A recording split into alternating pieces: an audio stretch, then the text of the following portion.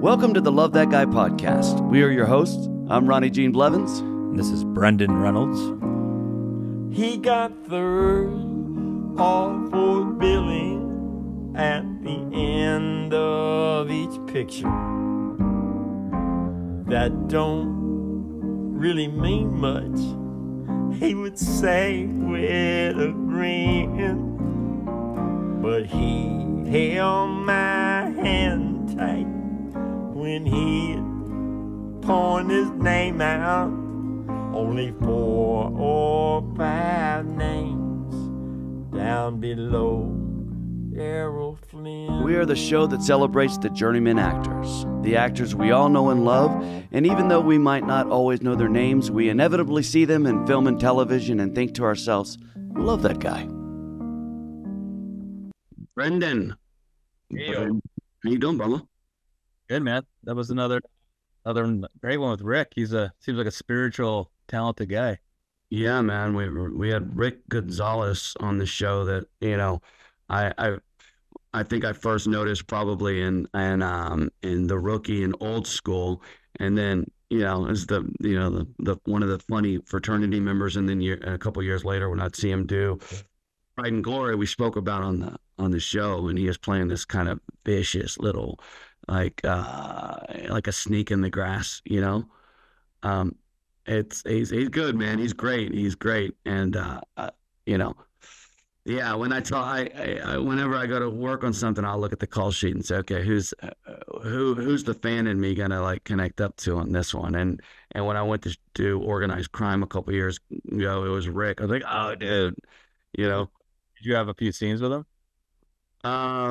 I think that we had like not directly actually, but we're you know they're all intertwined. You know, he was probably hot on my trail at one time. You know, as the bad guy. You know, and then I go into this. Say it again. Had a lot of range. I'm just looking at his work. Yeah, he's amazing, but he, like you said, he can get in the nitty gritty with the drama. It's pretty impressive. Yeah, and I always love these shows because I know I've said this before, but it feels like it makes like in life you're always thinking about the past or future tripping, right? But this podcast we do, it kind of forces us to just live inside of this hour, you know, and it always feels good after after we do this show, you know, say it again. It was insightful somehow. I always learned something. Yeah, for sure. But Rick Gonzalez is our guest, guys, and you know, I'm sure you'll know him from just like I said, decades of stuff, and I think we felt really honored to have him on, and I hope you enjoy it, and we hope that you'll like and subscribe and all that good shit. Thanks for listening. All right. Today's guest puts a smile on my face every time I see him on my screen. It's likely because of the spectrum of his talent has floored me both comedically and dramatically throughout the years. After graduating from the LaGuardia School of Performing Arts in 1997, he started working fairly quickly. In 2002, he played Rudy Bonilla in The Rookie with Dennis Quaid. I actually saw that in movie theaters. Then it was just like this rapid fire of films: Old School, Biker Boys, Coach Carter, War of the Worlds. And that one, God, what is that one with David Guest, Chris Guest? God, I love that one. Oh, yeah. It'll come to us. I forgot. I'm in the middle of our damn thing, and I'm just ripping on this guy. I just keep thinking of you as the VJ and the dude saying, "Home for Pringle." Every time I watch that scene, it makes me laugh out loud. And then he went on to do 76 episodes of Arrow, kind of solidifying his space in TV. And he's been off to the races ever since in that realm. He spent the last few years playing Bobby Reyes and Law and Order Organized Crime, which is where I had the good fortune of meeting him. Welcome to the show, the quintessential artist, Rick Gonzalez. How's it going? Oh, man, that's an amazing intro. Thank you, man. You're welcome, And man. I made it complete by forgetting what I worked on. Hey, man. I think I do think about that scene, and it's called For Your Consideration. For your consideration, Oh there it yeah, is. yes, Uh, Brendan, have you ever seen that, man? that's a great movie. Yeah, So funny. And there's this scene where Rick's in there and he plays like this, like really sure his VJ, and like, and then Yeah. Harry Shearer's character is doing this like this kind of like this yeah, this publicity stint that's trying to like, get reach for his kind of delusional reach for like some sort of award Yeah. like Oscar or Yeah. Golden Globe. Yeah, exactly. So he's going I was like, I just it's can't. like what I forgot. I told him I know Christopher Guest was like, think of like, you're expecting this movie that he's gonna talk about is like a Tom Cruise film, right? Yeah. So it's like there's explosions, right? And he's like, yeah, no, there is explosions of like emotions and like explosions of conversations, Which is kind of brilliant because it kind of also is like a comment on the complete like awkward nature of like pushes like that. Even like Oh, red carpets. I always feel like God. I always like feel like an imposter. Like what am I doing here? It's actually something I'm working on. it was perfectly planned improvisation, like because like the notion of like just keep trying to prod him of like where the action is in this Yeah. film Yeah. Yeah. left That's me good. kind of stumped every time he returned fire at me, Yeah, I'm man. just like it's just Yeah. it was perfect, like in terms of like I don't know what to say right now. Yeah. I want Yeah. to keep going. Yeah.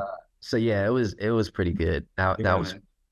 I I think like I said in the intro, that we met a couple years back on organized crime when I come in and did a guest star on that, and I feel like oftentimes in the movie space, it's the directors that really kind of create the culture, right. and I think that in the TV space, I feel like it's the series regulars that kind of create the culture.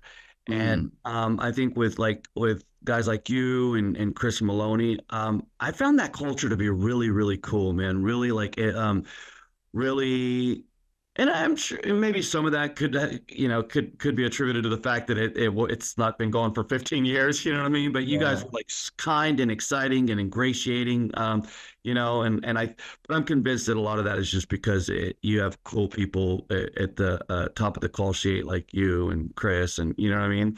Yeah. So that was a really good experience for me, man. Thanks, And man. Thanks. And yeah, you were super cool and um yeah, I felt like, the camaraderie in terms of like the group they put together for our story arc, for that episode arc.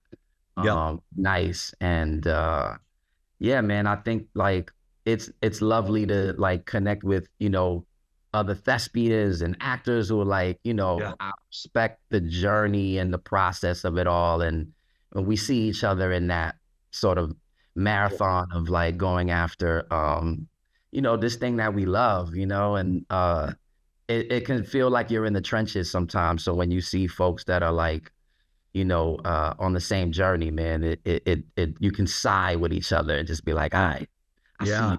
I see you, man, That's beautiful. Yeah. Nice. Yeah, I agree, man. And I also kind of like whenever I'm going to work on something new, I'll look at the call sheet and say, okay, who can like, the kid and the fan in me. And I remember looking at those, oh, fuck, I love this guy. I love this guy, because you do kind of have this, listen, I think that like talent gets you working and likability keeps you working. You know what I Mm, mean? mm, And there's something, and I don't think you can fake it. um, and I know that there are a rare breed of people that might not be that likable and continue to working, that they just have incredible talent. But you know what I mean? I think that you have this incredible talent, and you're also this incredibly likable guy. You know what I mean? Like you know, you just got this. I don't know. I've got to imagine it's because you're really a likable guy. I want to do so I want to talk about you're growing up in New York, and then and I know that because of I've done my research on you. I know that you, for as far back as you remember, you're like, I got to be in entertainment. I want to be an actor. Yeah. Yeah. Um, so did you kind of feel like in some ways like your creative life began at LaGuardia at the school? Not necessarily. I think it I've always said to folks that I knew at 5 years old. Yeah. So and I found a home video to confirm it. My mom showed me a home video when I was man, I think I saw it for the first time when I was about maybe in my teen years. And I was 5, and they had the huge cameras that back in the early 80s you can like rent. Yeah. And my dad had rented a huge camera, and we were making home videos, and I told her on the home video, like, I want to do this when I grow up, Wow. with pointing to the camera. And so, through junior high school, I made it a point to tell mom, okay, I finished 5th grade. I need to find a school that has acting. Can we do that? And she did. There was a school in Bushwick called Junior High School 162. Okay. And there was a teacher, and I really hate the fact that I forgot her name, but she's really sweet. And she was also an actress, obviously. She taught the kids there. And she had an agent, and she would show us her reel, which was like a bunch of Dairy Queen commercials. Wow. Just a bunch of like her just working, and then she and the guidance counselor there was like, okay, you're finished with 8th grade. What do you want to do? And I'm like, well, there's got to be acting somewhere else in this city. And Wow. that's when LaGuardia came into play. And then I only auditioned for that school, and I met a really wonderful teacher by the name of James Moody, who's an actor, and he was the father. He played the father in The Last Dragon, Barry Gordy's The Last Dragon, with Wait, the with movie with Timac? with Ty-Mac. Yeah, yeah. Oh, So shit, I love that he movie. played his dad, and James Moody was the person who saw my audition at LaGuardia and said, okay, I want you in this school. Oh, And wow. and even more so was like, I also have a musical theater repertory company at the Harold Clurman Theater by 42nd and 8th Avenue. Are you interested? And I'm like, yeah. I didn't know how to dance. I didn't know how to sing. I was just like, but if there's acting there, I'm in. And it was started by the grandmother on Family Matters, Rosetta Lenoir. Mm. And she would, while she was filming Family Matters, she would travel to New York City and meet us and just like check on us and say, how you Wow. kids doing? I mean, this lady just got off of a 12-hour shoot in LA and shows up Saturday morning to say hi to us, and just to say, I love you, and I'm spending my own money to make sure you guys learn acting, singing, dancing, and I was just like, that was like my first introduction to like, there are people who are dedicated to this, Mm. so much so that they're spending their hard-earned money on this, and that was like important for me to realize, like, okay, I'm spending my weekends. I'm like 11, 12 years old. I'm about to start, I'm about to turn 13 soon. I'm about to start high school. Like, this is like a big deal. Like, we gotta, you know what I mean? So, and Yeah. high school for me was great because I think it kind of taught like the idea of like a conservatory at a very young age. So, um, I Yeah. didn't know anything about acting, right? I at that time I didn't know about Meisner. I didn't know about, we learned a lot of Richard Boleslavsky. It was kind of like the foundation that the school taught us, But then Yeah. of course there was like Meisner and there was like Adler and it was everything that the teachers at that school wanted to like throw at us, Right. Um, and I know I just, for me, like, I was a sponge. Now I was still trying to be the cool kid in New York City, living in the Biggie Smalls and Sure. and hanging with friends. And maybe I was in the back, but I was still listening, Yeah. still Yeah. learning, still studying. I was still, and school was interesting because I wasn't necessarily like the hot shot, actor in the class. I mean, I saw some really talented people in my class who I'm like, there's no way they're not going to work, and I don't know, man. It's just like for me, it was like it was a no-brainer. I knew I'm like, I don't know how I'm gonna make it, but I know I am. I knew it. So Yeah. just it was just following my intuition and my gut and just kept going. And Yeah. yeah, and I think like it just really solidified like my tutelage and just my desire. But there Yeah. was a lot more for me to learn that I think school can't teach. So, Sure. Sure. and Yeah. that's when everything else came into play. Yeah. And it's such a blessing because like, well, first, firstly, some people go their entire lives without tapping into the thing, much less being able to make a living at the thing that really gets their soul on fire. Right. You're right. Um, Right. and for you to have that, it almost, I mean, it's such you must have had some good parents, you know what I mean? You must have had some like, I don't know, maybe some divinity in there, some angels that were like, because that's a blessing, man, and it probably took the edge off some real, growing up is hard. It is. It You is. know? And I've learned through friends and other people that, sometimes it took time for them to figure out what it is that they Yeah. and to do or that they want to do, what their purpose was. I knew my purpose very early. I'm grateful for that. My journey was more, how can I honor that purpose? And sometimes I maybe veered off. I Mhm. may sort of not tried to squander it, but not I didn't give it my all sometimes. That was my journey. My journey was always like, how do you honor that purpose, Mhm. and Yeah. work towards it and work hard for it.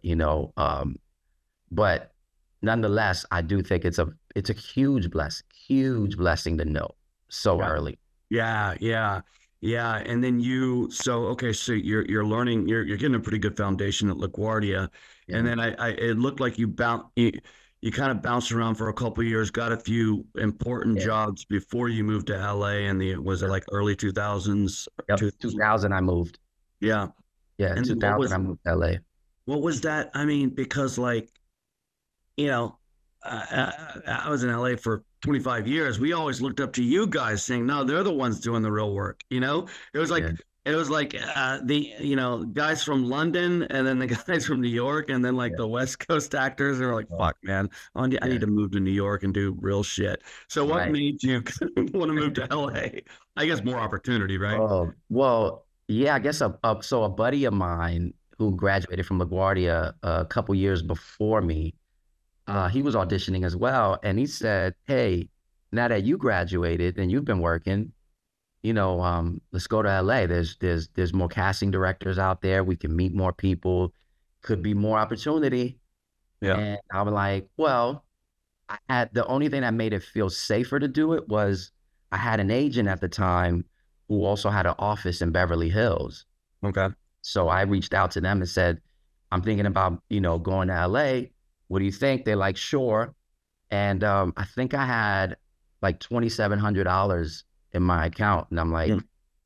well, it's like, you know, the whole Y2K movement thing of like, Yeah. what's gonna happen when 2000 happens, and you know what I mean? And Oh, yeah. the whole new internet movement thing. And Oh, yeah.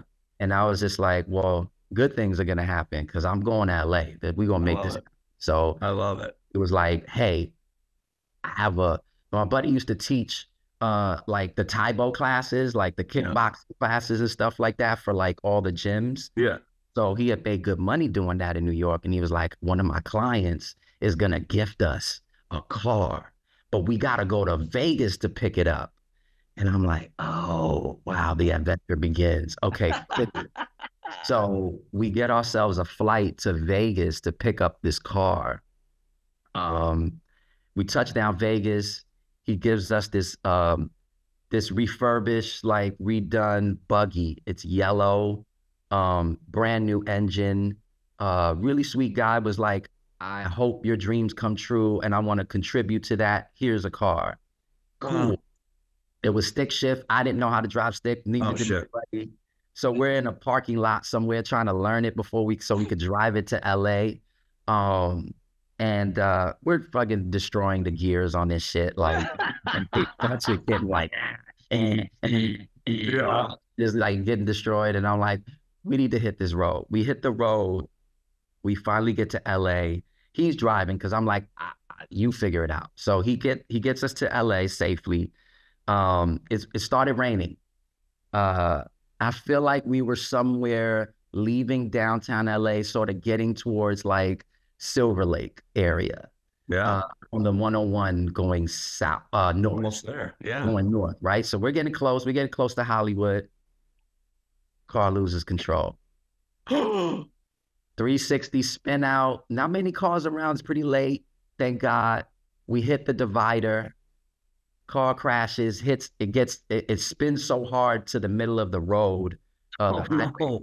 And shit starts turning on fire. Like the wheels are on fire now. Oh my God. Right. And so now, like, I'm like panicking, like, yo, we got to get our stuff out of here. We got our clothes and everything. And we're just trying to run to the divider and grab it. Obviously not get hit by a car while grabbing stuff. And I'm telling them, like, get out of the car. Come on. We got to leave this, you know? And then, holy shit. And I'm like, we just got to LA and this happens. And I'm like, oh man, like, okay. So, and then we were fortunate enough that we did have friends. We had a friend of ours who is also, she was an actress. I don't know if she's still acting, but she was on a hit show. And so she was living in the Valley. Right. So God, we were able to call her and say, hey, can you come pick us up, please? And she did. And we were able to stay with her, but then we were like bouncing around from hotels and things like that in Hollywood, just kind of like seedy little places where we were able to save money. Brother, LA is not the place you want to be without a car, right? Dude, no. And I, at that time, there obviously was no like Apple Maps or anything. So we had what's called a Thomas guide. Right. So the Thomas guide was how you sort of, if you got an audition, the audition would say, it's at G5 on the Thomas guide, and then you would just look and be like, oh, G5, oh, Culver City. Okay, so then I gotta like take this to get the code. Got it, and I've tried a couple times on taking the bus to auditions, which was kind of weird, and it was like it took like because we were staying in the Valley, so trying to get to the Valley to like Culver City was like it was hard. But yeah, I mean, that was sort of like the introduction. Like, buddy says, let's go to LA, and I said, cool. And one thing led to another, and then you just sort of like pick up the pieces, But now it makes sense because when you were going in for those jobs, you needed the fucking job, dude. Yeah. It was like let's go, Yeah. But also like there was this like this confidence though that I felt like it was naive and sort of like ignorance is bliss. Like I had no idea about the industry. I didn't know much. I think the beautiful thing about growing up in New York was I was surrounded by a melting pot of like artists and energy and growing up and being in LaGuardia, I was surrounded by artists of all, colors and creeds and religions that were like in it for the work and in it for the art. And like, so I was spoiled in like, being around that kind of energy where there was no judgment. Right. And so once I get to Los Angeles is when I start to feel the criticism, the judgment. I start to feel the walls. Right. Yeah, man. Yeah. And I start to feel like, oh, yeah, I am Puerto Rican and Dominican. Yeah, I do sound like I'm from New York. Oh, yeah, I didn't graduate college. Okay. Oh, don't come from money. So those things start to become those things start to become in the conversation without being said. Yeah, man. And so now like, it starts to get interesting, now like you start booking work and you start connecting with people in a way that you like, I've never connected with them that way before. Yeah. I was like, okay, is this about the work now? Like, what is this really about now? Interesting. And I think that to me was like the real learning, at least for my journey, that was like a big learning step for me. Cause it informed how I protected my space in terms of my work. because I was Yeah. so spoiled as a kid. Just like we were all like, I'm hanging out with kids from, you know, like LES or like Soho or like Upper East Side, and like all when we just came together, like it Yeah. didn't matter. Like I Yeah. was poor, they had money, but it was cool, Yeah. and No, that makes sense, man. Because it's also like um, that that thing which um kind of defines you. When I had a little bit of I was born in Houston, Texas, and I had a little bit of a Southern accent, right? And then I moved, at 20 to LA, and I'm like, oh shit, I got to start. I got to get rid of this Texas accent. I know it's a different thing, so I'm not trying to compare journeys, but no, no, like no, no, I get it. it's embracing the for years I was like I'd see a voice coach and try to get a neutral accent. Then I'd Yeah. see Matthew McConaughey come along and talk like this, and I'm like, shit, that's the idea, to embrace who you are. That's it's true. And I think that was sort of like, and I think I'm still there. Like I think, to be perfectly honest, like I think, we all want to continue to work, and we all, want to like be useful and have more in the toolbox. And so the idea of like, well, how can I stretch myself so I can do more? And yeah, the idea of voice, but like this notion of like, um, you need to sort of like strip away who you are naturally so that way you can do other things, um, can sort of like either hinder like the natural thing that you should embrace. Um, and we obviously have seen people do it all the time, but I think for me, that was always the battle, was like, well, um, there's certain people who are maybe criticizing me because I sound like I'm from New York. And so I don't sound like I'm educated and good enough in the work that I do. So yeah, maybe I should get a voice coach and figure this out and strip away that, or, so it was always this battle of like, what should I do? And I think at the end of the day, like I believe in God, and I just felt like God was always just kind of allowing me to work in a space that I had to be in order to help me to grow, to stretch me, to get better, and at the same time to embrace who I am. Because it's like you said, like, when you think about someone like Matthew McConaughey, who was able to embrace who he was and be great at what he does, like, I think that's what it's about, Yeah. And so, yeah, that was sort of like, kind of like my journey in the beginning, or like, Yeah. even not even in the beginning, but just like throughout LA, like living in LA. Yeah, that's interesting. That's wild, and also I just so you know, from my perspective, from the outside looking in, when I started become aware of you, you know what I mean? Which I think was probably in The Rookie, which I did see in theaters. Also, I was looking up The Rookie, dude. So here's this movie. You guys did this. Dennis Quaid made $80 million, right? Yeah. Fucking kind of a little bit of a hit, right? Mhm. Just to show you how much the landscape has changed. Yeah. A movie like that, you know what I mean? Today, Yeah. probably maybe it'll get distributed with Vertical or something. You know what I mean? Like a great movie. I love that movie, dude. I love that movie. It's such a great film. Yeah, It's yeah. I mean, Brian Cox and Rachel Griffiths and Yeah. just so many good actors. Got heart, right? It was just, I think it's one of those films. I mean, I feel like they don't really necessarily make those films anymore. No. Like the idea of like, a good story, great actors, the budget is a certain level, so Yep. you can keep it at a certain place, and then it can flourish, and then it has the legs for that. Like I did, so that one and Coach Carter was sort of like sports films at a certain budget. Yep. That Yeah. $20 million budget around. Yeah, so like done at a certain budget, like are successful, and they have legs, and sort of like the idea is like when they stream or when you buy them on DVD, back then it was like DVD, then like there was other life for it as well. So Yeah. yeah, Oh I mean, my God. that was great, man. And he was really gracious, that guy. I mean, he was going through a lot at that time, but he was gracious, and he was really chill. And The director or Dennis? Dennis. Yeah. And Was I think like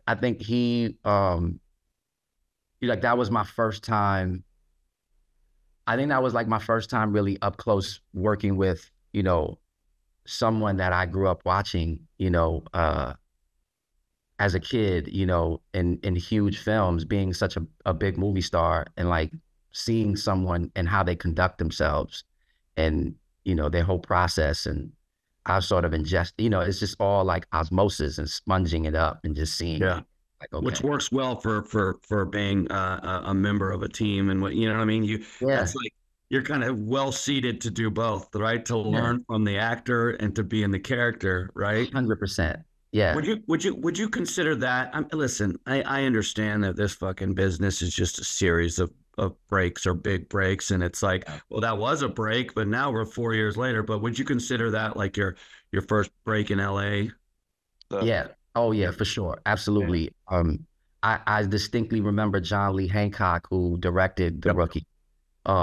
We were on set in Austin, and I never forget it. He was just like, I'm gonna make sure the world knows who you are when we shoot this film. Like, and like I'm like brand new, like I've done some things before, nothing at this level at Yep. all. Yep. And I knew the significance of booking this film, auditioning for it. Um, and so when I got it and when you get those confirmations or those affirmations, Yeah. rather, um, it kind of like it sinks in like, okay, this is definitely the start of something. Yeah, man. Yeah, and also there was no one like you, man. You were just so going back to, you talk about this kind of internal battle, with the stripping away or leaning into. Going back to what my perspective was. My perspective was like, who the fuck is this guy? There's no one like this guy. You know what I mean? And then you go on to do old school, which is within a couple of years of that. Yeah. Hmm. Mm-hmm. Yeah. And you run a show of that. Yeah, I mean, that was I remember auditioning for that as well. Like it was about 3 or 4 auditions for Todd Phillips. And I remember seeing Jeremy Piven come in and audition, like, or not, maybe not audition. I think he was just having like meetings with Yeah. Todd Phillips. So I would see him drive in and I'd be like, that guy looks important, Just great, Yeah. great looking car coming in and like, he had like this really cool Jeep, and we were all like cattle, just like waiting for our turn to go back in and audition. Um, and uh, and I just think like I didn't understand the significance of auditioning for that film. I didn't get it. And I didn't watch a lot of Saturday Night Live, so I didn't know Will Ferrell's work that well. Yep. Um, and I think his first film with Chris, I forget his last name, from SNL as well. Yeah. The night something, I think it was he had that film out already. Okay. Uh, so doing doing that film was sort of like, I think we sort of naturally built a fraternity because there was a lot of actors who went on to do a lot of great things in terms of the fraternity we built in the film. Uh, and you know, and I felt like we sort of bonded like that. We had Patrick Adams, we had Simon Helberg is what I think is his name, from Big Bang Theory. Yeah.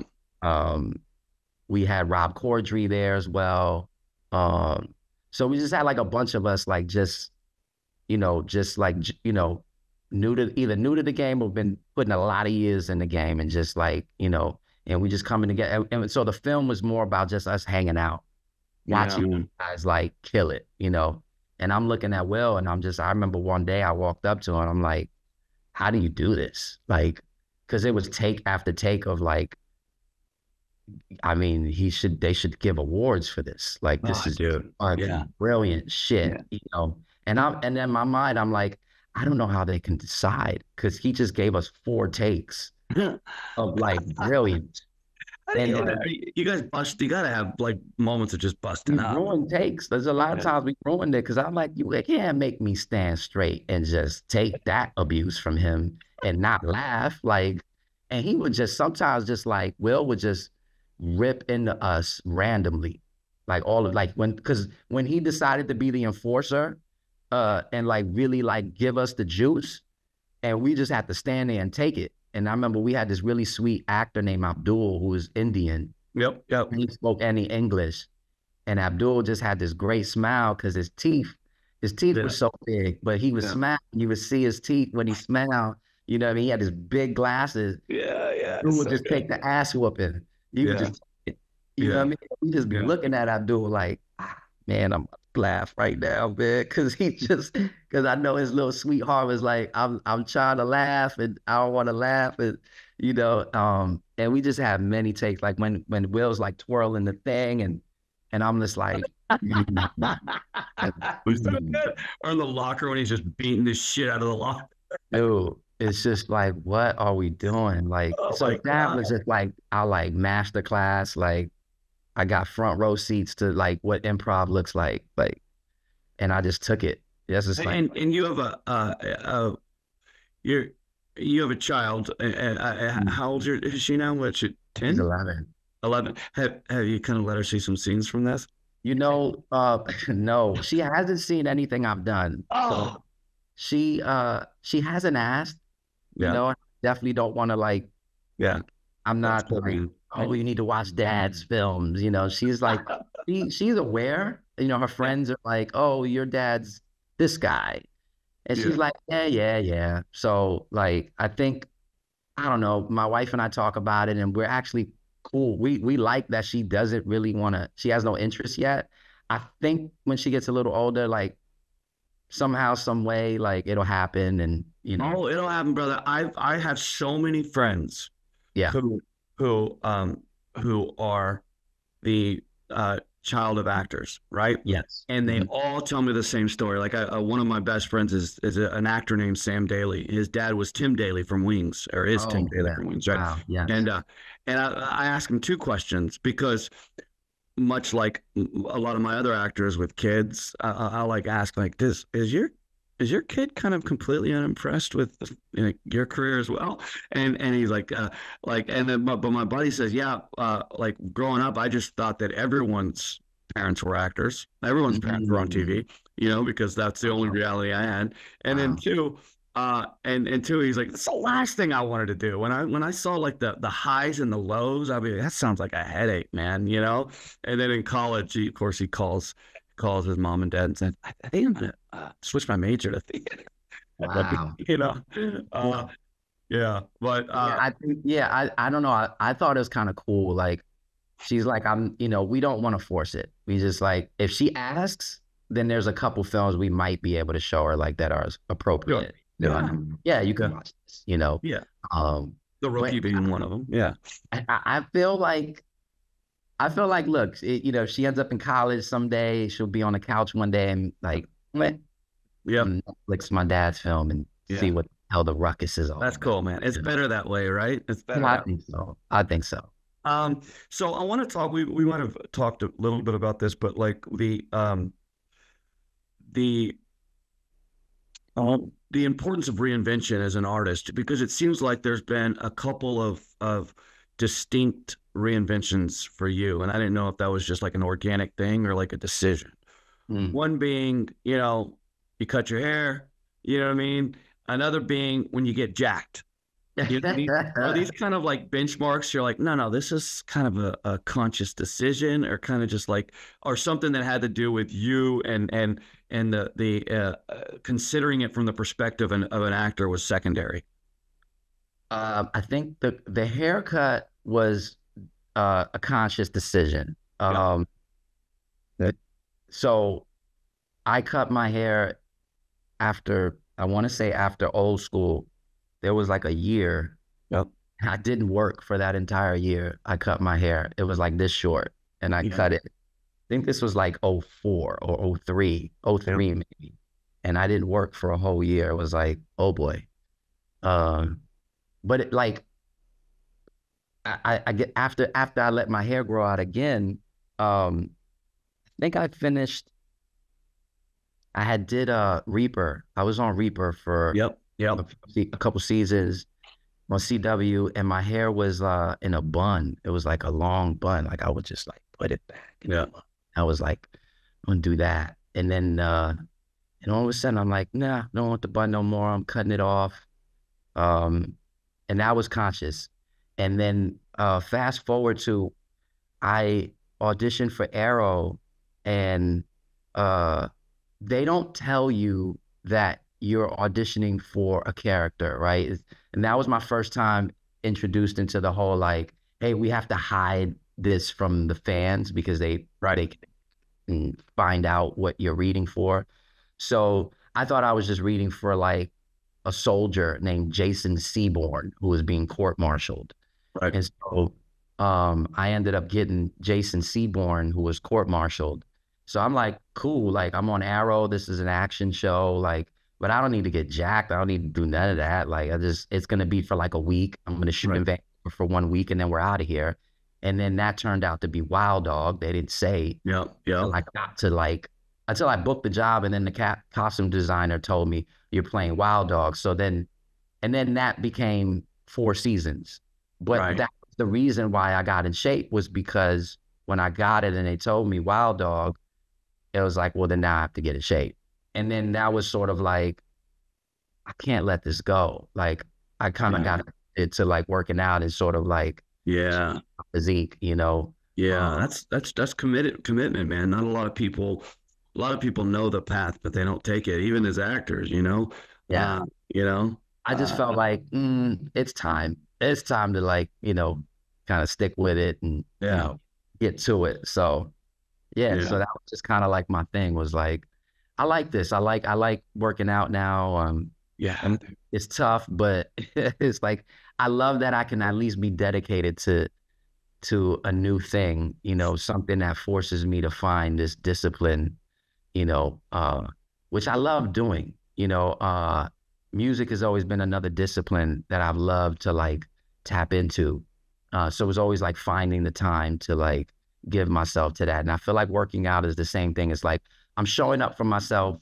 I'm showing up. I didn't like it in the beginning, but I love the results. I love seeing the results. I love seeing like, okay, I can stick to this and see it. And so that was sort of like Arrow sort of gave me that, you know, it sort of gave me that. That's great.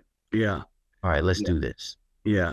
You know, I know about your love for hip hop and your history and your work as a hip hop artist. I remember, God, I don't know when this was, but I must have been maybe 10, you know, and I remember on the side of the road in Houston, I found this mixtape, right? And it said NWA on it, and then the first song I heard was Gangsta Gangsta, and it was all it was a whole album, and I remember. Rick, I remember my mind being fucking blown, because first I was thinking, what is this sound? You know what I mean? And then secondly, I was thinking, how are these guys committing all these crimes and then talking about it? I didn't even like I thought, aren't they incriminating themselves? Yeah. You know, so I was introduced to gangster rap, and that sent me on this obsession and love, you know. And then being from Houston, we didn't have a lot of people to claim for our own until the Ghetto Boys came on. You know what I mean? Yeah, I love the Ghetto Boys. Oh man. Yeah, man. and then I went on to become buddies with Willie D. No. Yeah. I mean, I'd say acquaintances, but love it. Yeah, man. So how I do this thing the last couple of years where I'll soundtrack a character, right? And I'm wondering, you know, like how does music come into your process with character work at all? Oh, deeply. Yeah. I've been using Heavy with Bobby Reyes. Heavy. I'll put together a playlist for him. Nice. And there'll be playlists for like certain scenes too. Like a scene will get a playlist, and then I'll sort of like use that right before I shoot. Yeah. Or it'll be like for rehearsal with myself. I'll listen to it, and then I'll start reading the scene. I love it. You know, last season it was big for me in terms of using it because we introduced sort of the messiness of Bobby Reyes and his Yep. love affair with Jet. Yep. Um, And so the there was a divorce lot. and Yeah, so I sort of had to use music for that, like to get yeah, me in that place of like, okay, where is he? You yeah, know? Um, and so I love music so much. I think it really informs what I do. And you know, yeah, it just sort of like it definitely helps me to unlock things, like to get there. I'm also very visual. Like I feel like for me, sometimes audio things don't work sometimes. So like I need a visual. So it could be a photo, it could be yep, video, yep, it could yep, be, you know, I sort of save things. Like sometimes I'll save things on Instagram. I'll see it and I'm like, ooh, yep. and I save that, you know. Same, brother. Same. If it emotes something like Yeah. same, dude. I saw something yesterday that was it was this girl on like America's Got Talent, and she was dying of cancer. Her name was Black something Bird or something. I feel bad not remember her name. And she had a 2% chance to live, and she sang this song called "I'm Okay." And I was like, I Crushed. lost Yeah. it. I lost it. I'm like, I gotta like, because there's times I'm like, man, I know I got this access, but there's times when I'm like, when I'm there and I show up to the day and I've done all this work and I feel like, oh my God, I can't access this emotional. Like I know Yeah. it's there. You know what I Yeah. mean? I mean that's It that's is. the It that's the is. No, crux. it's true, man. It's like, um, I think that's where music sort of helps, it just, Yeah. and even like when I don't have to get so emotional, but like moments where I just want something to like inform the energy that my character's in. And I know it'll be present because Yep. I'm using this music to like, really bring him to this energy. So Yeah, that's it, man. Because you can't act words. You can act emotions. You can act vibes. You know what I mean, right? yeah, Doesn't really. I mean, it matters what you say, but it really matters yeah, where you're at, and yeah, that's that. It yeah. took me a long time to really understand that. I'm still learning. I'm still learning that. Yeah, I'm gonna yeah, be real, like, I always say acting's like wrestling an alligator. You know what I mean? Like, can you really pin that thing down? No. yeah, man. It's stronger than you. It's more powerful. Like, I'm constantly trying to render it and under my control, and it's impossible. You know what I mean? So I just sort of like try to go with the flow sometimes. I try to use preparation to try to like, grasp it. Um, but I think like the older I get, man, the more freer I feel, like where I'm like, Mm, I don't care about this idea in my head of how I want it to come out, I bro, think that's great. I sort of want to be loyal to the work that I put in for the character, and everything that has to be there to tell the story. And then whatever comes out of that, I would be gracious to it, and just be like Yeah, that. And I feel like more at peace that way. yeah, man. Or Well, authentic, honest. Yeah, yeah, and so invariably the best moments when you reflect back upon a scene are the accidents, right? Which yeah, you couldn't have happened, which wouldn't have happened without the work you put in, right? yeah. And Um, sort of letting it go, just sort of letting it go. I think there are times on set where where I'm like, I'm not even thinking anymore. It's just, you know, I'm, and then you sort of like, I mean, I don't watch the stuff that I do anymore, but like when I did, and I'm like, oh, that's nice. Like, and I know why, because I wasn't thinking about the next moment, you know. yeah, yeah, yeah, yeah, man. That's I get that, man. It seems like the more I care, the less I want to watch because the more expectation is built upon. Also, oftentimes on a lot of things we shoot, you know, I know it's a little different on network TV, but a lot, that we I shot this show Lady in the Lake 2 years ago. I forgot everything. You know what I mean? So I was Yeah. like, damn. So that gave me a lot of angst. Like, was I any good? Did I know how to act 2 years ago? You know, Come I, on, I man.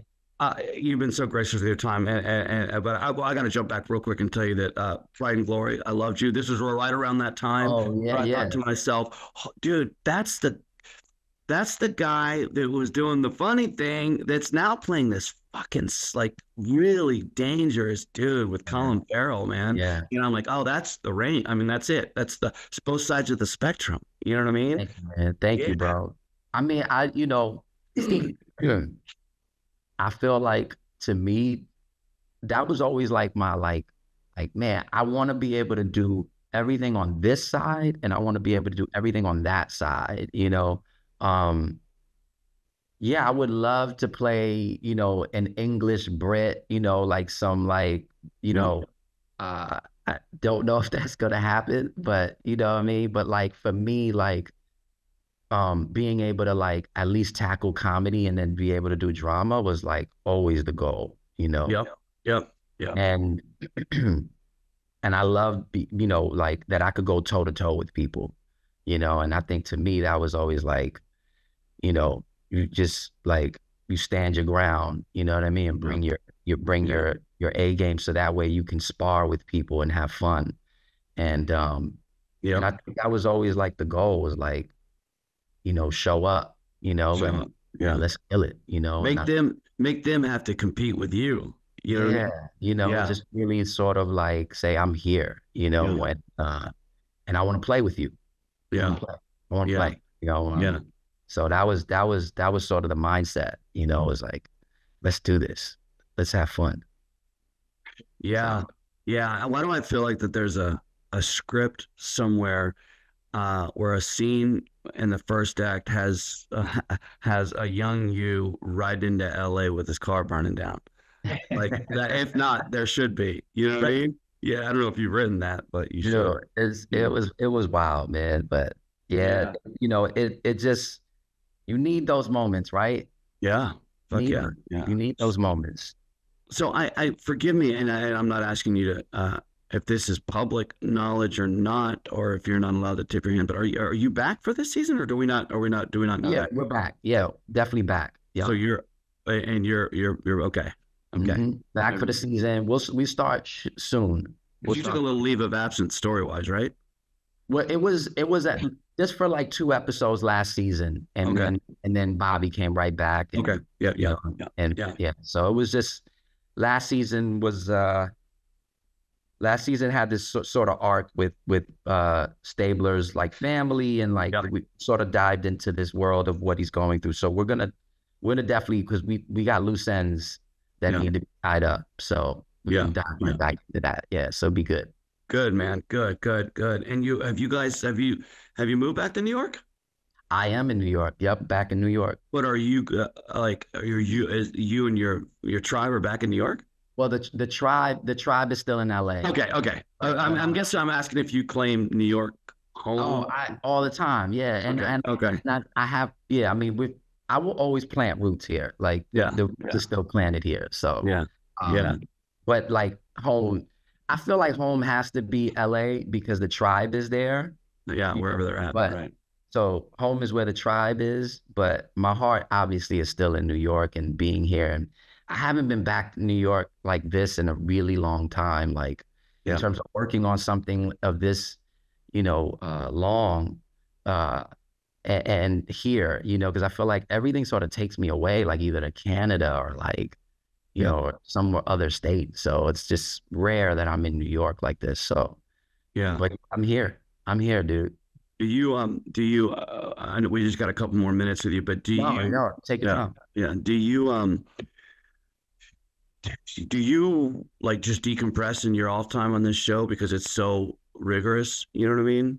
Like, are you necessarily like, oh no, I gotta mix it up, do something else? Or you're like, nope, I'm done until we go back, until I find out if we're going back, or I mean, yes and no. Like it depends. I feel like I want to do other things. You know what I mean? So there is the idea of like, if something comes along and I'm like, oh no, I have to do that. Yes. But I do realize that being burnt out, is a thing. So, I think for me though, like I've always had this notion of like work begets work, you know, Yep. and that was sort of my motto in the beginning was like, hey, destroy and kill everything you get your hands on, like, you know, try to leave your mark, you know. Yep. Yep. And then it sort of morphed into when Chadwick Boseman died, it was sort of more, and I sort of learned, oh, there is the science to like sort of finding a bullseye and Mm. want to just throw the darts at the bullseye. And that's what I learned when he passed away was like he had a bullseye. He had an idea of like where he was headed. Whereas like I didn't have necessarily an idea. Like I knew what I wanted in terms of, but I didn't necessarily like define it. Yep. And I didn't define it for my team or anyone. It was just sort of like permeating in my sort of like ethos of me. Yeah. And and then when he passed away, it sort of made me realize like it made me like define it now, you Yeah. know. And I'm Yeah. like, oh, I see it now. Like, Yeah. you know, so now I'm sort of like uh I'm wanting to be more selective. I'm wanting Yep. to be more like mindful and present about do I want to do this? Is it is this does this match the bullseye that I have for myself? Um, and so that's sort of been like, you know, like things change, you know, like, and I think for me that was like a big deal. And it was sort of like an indictment on like, not to say that how I thought was wrong, but just to sort of say, what about this though? You Yeah. know, what Yeah. about seeing it this way? You know, Yeah. it's like that it was profound for me. And so, yeah, so that's where I'm sort of like at now. So when it comes to like, what else are we going to do during the season or after the season? You know, just sort of like the idea of like, does this lend itself to the bullseye that I have for myself, like the target, you know? So, but I personally feel like I don't mind doing stuff, you know, after the season's done because Yeah. I just want to keep working. Yeah, man. Yeah. Yeah, for sure. For sure. And for me, it's been like, um, for me, it's been like my journey was like for so many years because I started working kind of late, you know, um, and so many years I leveraged all my current day happiness with when I got that thing, when we got on that big studio movie or whatever, you know what I mean? Even though I never had a lot of landscape on these big studio movies, but like like and then I got a rude awakening when I first did something where I was away a while, I was getting paid okay, and then I realized, oh, I see, this is important, but it's not everything. You know what I Right? mean? It always needs to sit. It could be, you know, almost the most important, but as long as it sits about the number three spot behind my girl and my son, that's Yeah. good. And then maybe four friendships and I agree, man. I agree. I think, you know, we all have to have something that, you know, I mean, it's my purpose and I love acting, but being a dad, yeah, husband, you know, and my faith really, like, you know, my yeah, faith is super important to me. It's the most important thing to me. And I just feel like that sort of informs and it keeps everything where it should be, you know, yeah, where, yeah, um, and I just, you know, I've learned that like I love music. Like I said, I love music so much. So to me, like I don't want to wait around the phone. I'm done doing that. I'm done, right, you know, feeling like I have to wait for this thing from the industry or for the career in order yep, to feel yeah, like, you know what I mean? So for me, it's always been about how can I be creative on my own? yeah, You know, how can I feed my soul, stay creative, you know, be at peace, you yep, know, where I am in my life. And I feel like, you know, that's what I do with music, you know, and I just do that and I make it and I, you know, and I feel like at the same time, like, you know, being a dad and a husband is more than enough on my plate, you know. yeah, So yeah, yeah, I mean I think like it's like you said, you hit it on the head, brother. You know, it's Yeah. just, you know, it sort of gives it the perspective that it deserves. Yep, yep.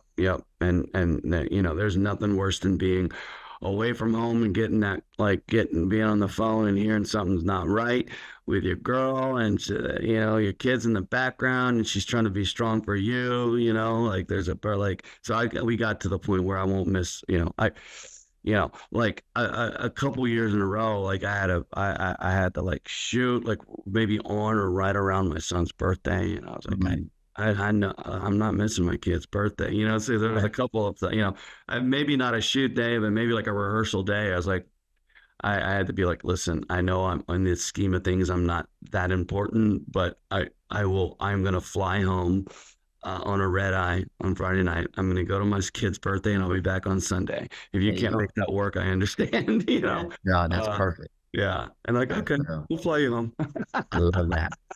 I love Listen, that. brother, I'm such a fan, and I'm so grateful for you doing this, man. It means a lot. It lived up to my expectations, and I really appreciate you doing it, brother. Thank you for having me. This was fun, man. I love that you're doing this, bro. This is like good talk. You know what I mean? Like we Yeah, talking man. shop, you know, and the Yeah. real nitty gritty. I love it, man. Thank you for having me. Yeah, then thank you, and thank you for being so gracious on your show when I came to a guest star, and Oh, of thanks course. for entertaining me for decades, man. Thank you, man. I appreciate that. That makes me feel old. You're not old, I my love brother. it. I love All it, right, man. man. God bless, Thank you, brother. man. Yo, Talk soon. peace, Brandon. All right, bye Yo. bye.